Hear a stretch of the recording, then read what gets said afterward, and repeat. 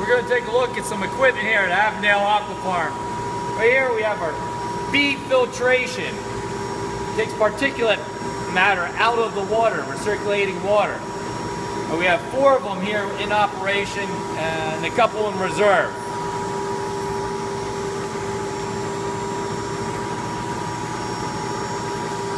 They're getting fed by our main recirculating pump. We have a 10 horsepower Gorman Rump sump pump. Located underneath the shields here is the 10 horsepower motor. And you see the white casting housing of the Gorman Rump pump over there. That's the prime mover for the system. Supplying our standing head of about 10 feet to our tanking system.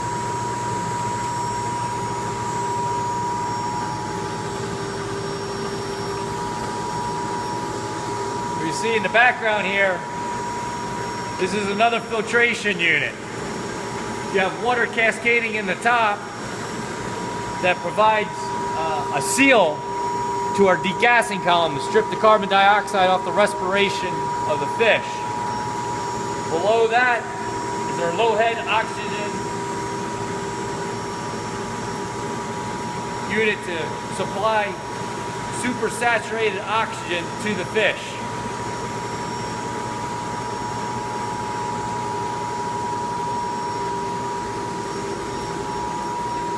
Behind our main filtration unit here is our biofiltration columns.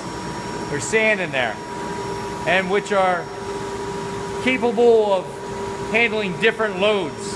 You can switch up the amount of sand and also the diameter of sand to handle your biomass loading. They cascade over again into the top of your degassing column and low head oxygenator. Below your biofilters, you have your UV sterilizer units. You have 4 of them, 2 of them operating in parallel.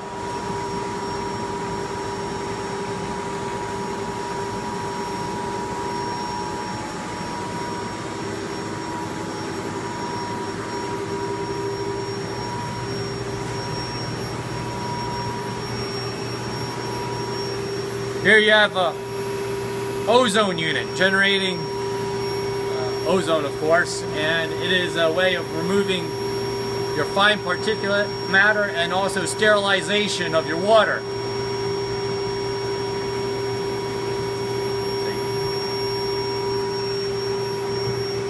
Also, we have a drum filter unit up to, you could do about 130 gallons per minute to remove heavy particulate matter.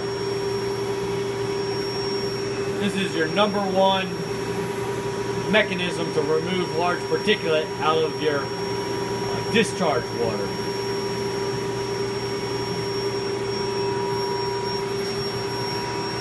And this unit here, again, is the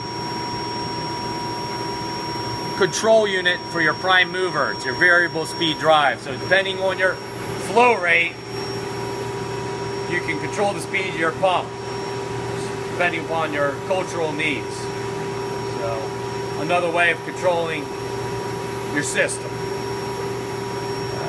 Any questions or concerns or interest should be directed towards customer service at westchestermfg.com. Thank you.